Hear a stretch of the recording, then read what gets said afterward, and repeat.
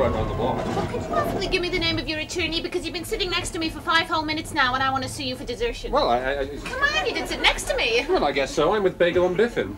Say, do you mind if I enter a counterclaim for harassment? Oh, sure, go right ahead. I'm opening with $25 million. Yeah, I agree. Let's keep it friendly for now. Okay. Bye. Bye now. Oh, I'm so sorry. Hell, sorry is hardly good enough. You damn near punctured the skin. For Christ's sake, can't a girl ride a trolley in this city but that she gets attacked? Right! Excuse me, ma'am. I happen to be an attorney. When that comes up in a bruise, you'll have ample grounds on temporary disfigurement. I'd open at $300 million. Right. Okay, bozo. We'll litigate. Oh, yeah? What about my bag? You kick a man's bag, lady. You tell it to the judge, because I'm coming right back at you with a $100 million claim. Listen, bub, you ring the bell, you get off the trolley, no problem. You ring the bell, you start a conversation, my working conditions become unacceptable, and I take it to the high court. My time is money too, and if he can sue, then so can I. Your time? Holy mother, you slay me. You have been sat there ogling my legs since 12th and 34th. That is sexual harassment, kid. I'll dig for you while. Yeah, well, if that's your case, lady, then I sue you for the child we never had. Should go $100 million. $1 billion. $1 billion. Judges are suckers when kids are involved. Well, then I count a claim for custody of the child plus support. Ah, she's got you there. Child needs its mother. Well, then I sue the judge for wrongful judgment. Sue the judge? Hell, you may as well sue the president. Right. Treason! He wants us to sue the president. I claim for treason. This environment is becoming just a little hostile. Listen, pal, this is a trolley car, not a hostel. You want to sleep? Try the subway. It's an interesting thought, but my hair is all my own. Stop calling me a bastard. It's a wig, but I own it. Did you know that the word wig comes from the word wig, meaning an artificial head of hair? Pick the Younger was a wig. Yeah, but that had an H in it. What? Fit the Younger. Yeah, he was a wig. Well, you see, that's the marvellous thing about this country, Mr. Baker, because it doesn't matter what you are in Britain, you can still become Prime Minister. It's easy if you know how. Sir Geoffrey Howe. I said stop calling me a bastard. Oh, no. Oh, no, Mr. Baker. I've sat on something horrible and smelly. What is it? My bottom. Didn't your friend Daphne say that men with small bottoms make the best lovers? Nah, she never said that. Apple pies. Men with small apple pies make the best lovers. No. Men with small bottoms make the best apple pies. What? Well, it's obvious, isn't it? I mean, it doesn't get in the way while you're dicing the fruit or flap about while you're rolling the pastry. Or if, Mr. Baker, if you were rushing into the oven to turn it down, it wouldn't get stuck in the door. Do you see? It's obvious. It becomes clear. Aspro, the only soluble aspirin that goes clear to the pain. Well, I never. What? Wear my underpants more than 3 days on the trot. Mind you, if I'm not on the trot, I can let them go a week. You're disgusting, and that's a fact. What is? But at some time in their life, the average person will own a duffel bag. Are you saying, then, that Winston Churchill never owned a duffel bag?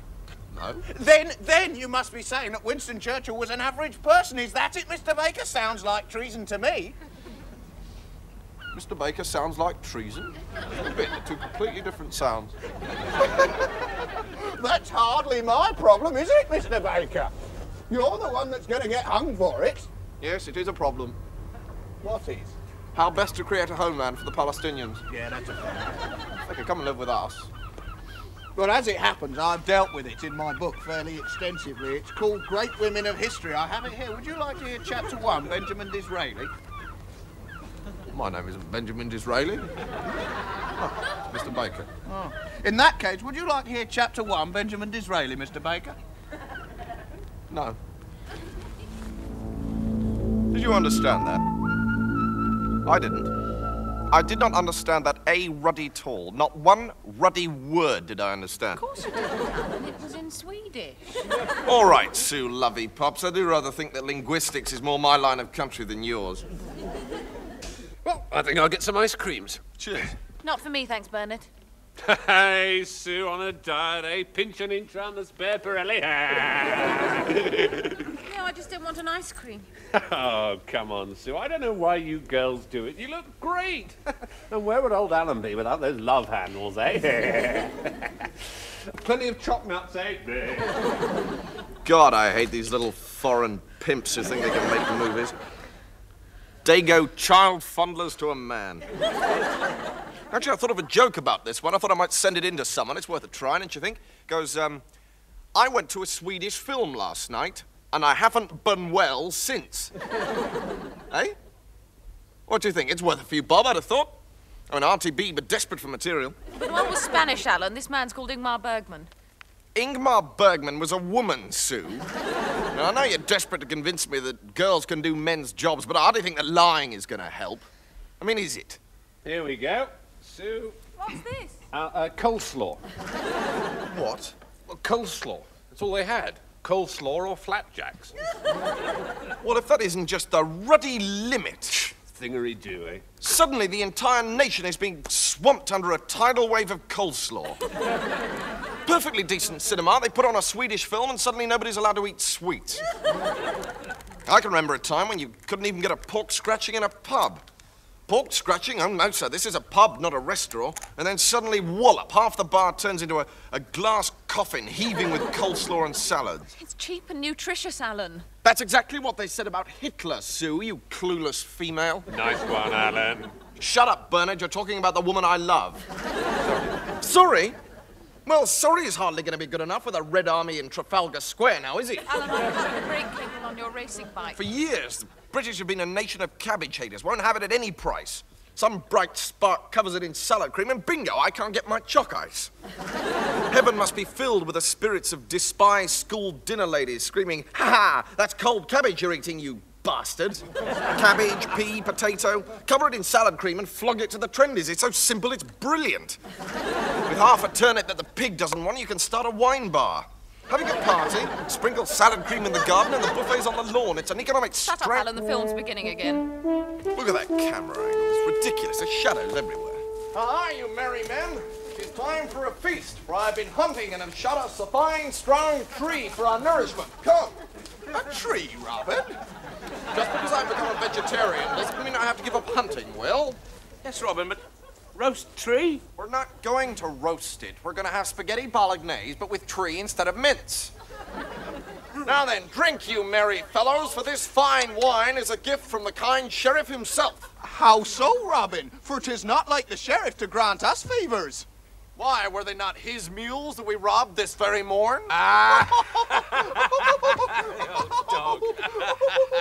It's not that funny. Come, let us eat.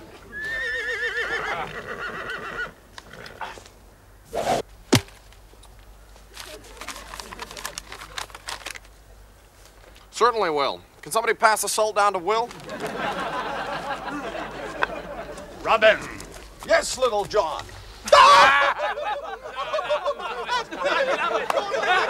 He must be 6'4". It's a killer, Robin! It's a killer! You have heard it before, you know. Now then, little John. Now then, little John. Who is this woman? Well, I spotted her crouching in the bushes, Robin. Why? Well, because you told me to keep a sharp eye out for anything acting suspicious. No. Why was she crouching in the bushes? The better to spy on us? I was having a wee. God, that girl's silly. Well, how can Robin Hood be of assistance to you, my pretty fair maid? Oh, sir, spare me blushes. Well, I only said you were pretty fair. Some girls are easily pleased, huh? I bring a message from my mistress, Maid Marian. Prince John dines with the sheriff. And I do hear tell, if Robin Hood do not surrender by midnight, Maid Marian must die. So, what are you gonna do about it? Prince John in Nottingham?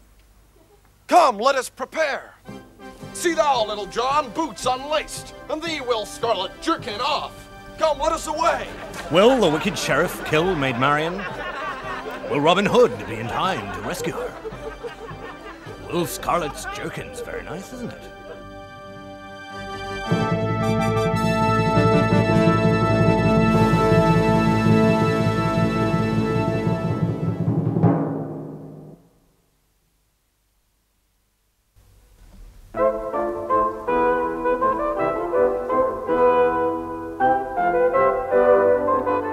Come, let us eat, all my friends at table together. Come, servants, all to table.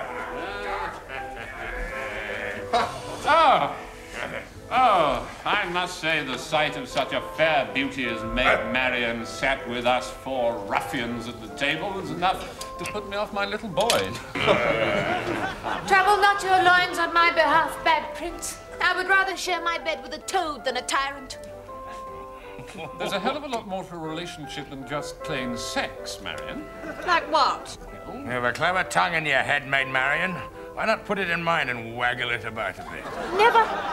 My heart belongs to Robin Hood. It's not your heart I'm interested in. Robin Hood will trouble us no more, for I've let it be known that unless he surrenders tonight, Maid Marian shall die. Now, bad prince, tell the ugly brutish earl a little more of your last boar hunt.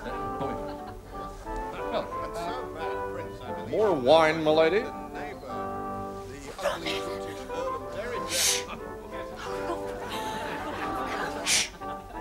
More wine, milady? I never lost hope. Shh, not for an instant. Shut up, Marion. Do you want to lose me my job? I'm not allowed to talk to the guests. But Robin, are you not here to rescue me? Yeah, well, you know, I was, but, well, it's a shilling a week, you know, and I don't have to give it to the poor or sleep in a forest. I mean, it's a good job, you know?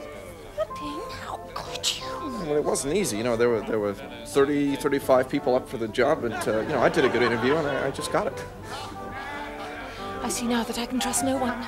The honor of England is my responsibility. I can shun it no longer.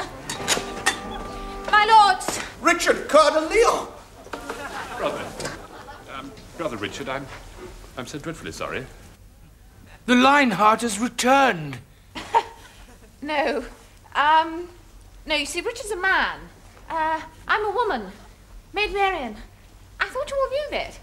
Didn't think you were the Marian kind. Well, she is ugly, brutish earl, and now it is time for her to die.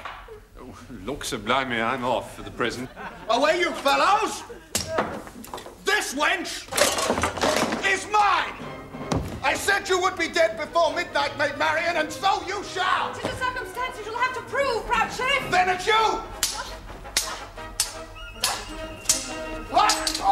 Oh, that's beautiful. That is absolutely beautiful. Good. That's lovely. I suppose the winner is going to be helping her clear up. Now you're off on the other side of your feet! That's beautiful. Good. Good. That's lovely. Oh, that you should dare! Well, set fire to my leg. Why not? Finish the evening off. I spent an entire day trying to get asparagus in the middle of January, and then this happens. I've had a job 12 hours. Yes. Now, this time, Maid Marian, let's go! Go on. Go on. Drop it on me. Drop it on me now. You shall not escape me that easily. Now, for you! And now! Oh! Look, I'm sorry, but for Christ's sake, I had a boy in my face and the sword nearly went. If I'd gone down, I would have broken my nose. We discussed this. What is We've the had this with him. What is wrong with him? Excuse me. I couldn't help but notice this manuscript on your leg, the Elvis I knew.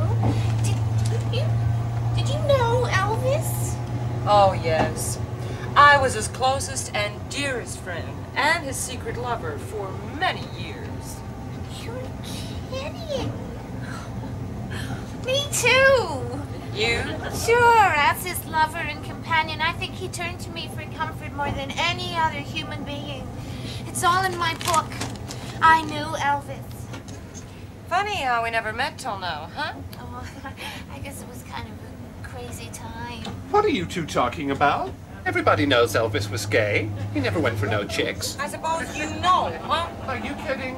When Elvis died, he was calling my name. It's all in my book. Elvis and I, we knew each other. Oh, yeah? He never mentioned it to me. Oh, come on. Just talk to my publisher. Excuse me.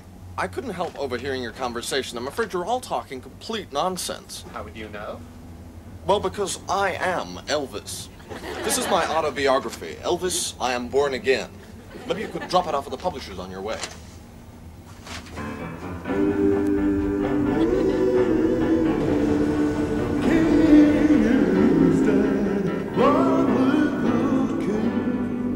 There we are, sir. A very lovely pair of earrings for, if I may say so, a very lovely woman. I wouldn't mind hanging those up myself. Of course, you're very welcome to, and Does you great credit, but I must be quite honest and say here and now that I'm not a woman, lovely or otherwise. No, Don's right. He's a man, aren't you, Don? Certainly am, Sal. We were only having a look at it the other day, weren't we? Oh, we did have a little look, yes, in the NatWest. Because you see, they've started putting Mr. on my checkbooks. Probably for just such an occasion as this, actually, when confusion does arise. Would you like to have a look, just to set your mind at rest? No, you misunderstand me, sir. I was referring to you, madam. You were not. I remember it quite clearly. You handed him the earrings and said, for a lovely woman. He was buying them and you said it. That's quite clear, right? Of course, you weren't to know they're for the budgie. No. I was complimenting you, sir, on the beauty of your companion. Oh, I see. Why? Don't, Don. Mustn't pry. Perhaps he likes being smug and condescending. Oh, I wouldn't. Yes, but you see, Don, you aren't. Each to his own. Oh, hang on, it was only a joke. No, I don't like to seem pernickety here, but it wasn't a joke. No, a joke implies something witty and amusing, doesn't it, Don? So I've always thought so. Of course, I may be way out. Yes, that's true. Far be it from us. Goodness gracious me. Perhaps a joke is something fatuous and patronising, in which case yours was very good indeed. You told it very well. I must remember it. I'm useless at remembering jokes. Yes, me too. Now, what was it? Here's your earrings, sir. And I wouldn't half like to screw that thing standing beside you. What was it? What it was. I must tell it to the girls. They might not get it. Yes, that's the trouble with girls. No sense of humour. Hi-ho. Kevin Cooper's a real pro. Why isn't he on the school team? Little Poof isn't interested. All he wants to do is sell cosmetics. What? He's obsessed.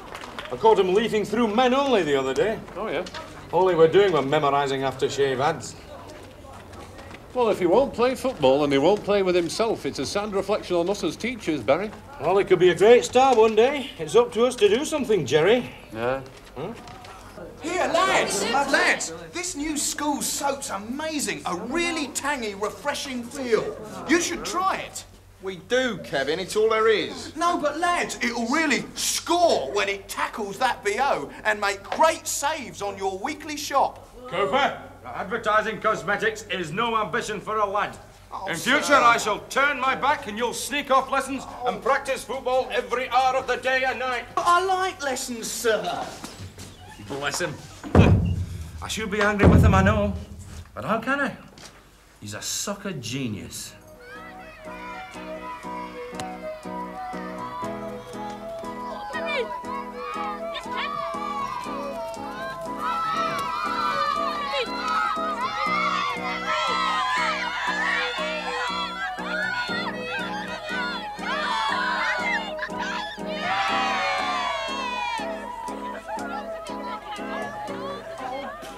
No, Kevin, I won't have had enough of your silly games. But, Mum, it's so simple. I come in and you see there's mud on my bottom, even though I know there really isn't. And you smile as if to say, bless him. And then you take them off me and pop them in the wash. Then later on, you hold them up to the window and say, clean and soft. That is different. Then I put them back on and you pat me off down the path. Oh, please. Soap powder is not a cosmetic, Kevin. It's a toilet product, Mum, and I could do a lot worse than earn my living advertising it. Come on, Kev. I've saved a couple of aftershave bottles. Let's go down the park and sell them to each other. Hey, I'll be customer first. You see if you can put one past me. Magic, Dad! Kevin, your football practice.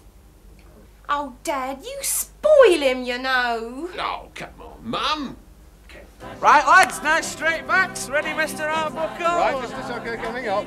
Watch the birdie, lads, and... Cooper, headmaster's office.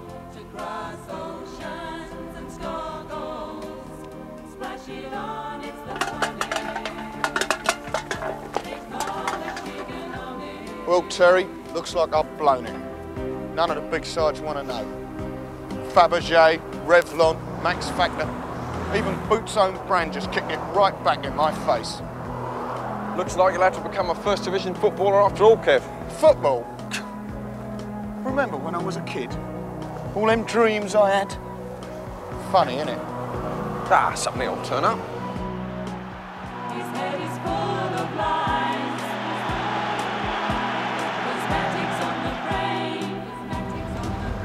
But Kevin's feeling fine. Splash it on, take a whiff as he steps out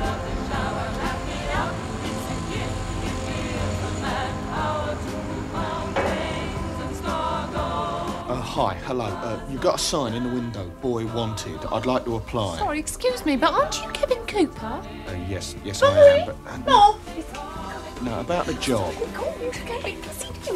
Hello. Sorry, but can I have your autograph, please? Thanks very much. That's really great. okay. It's Maureen here, and I'm Jill. Jill. Sorry, that's Yes, Jill. and Maureen. Maureen. Thanks very much. It's really That's so nice. Really nice. that Thank you all very right? much. Oh, it's great. Yeah, but about the Saturday job, could I apply for it, please?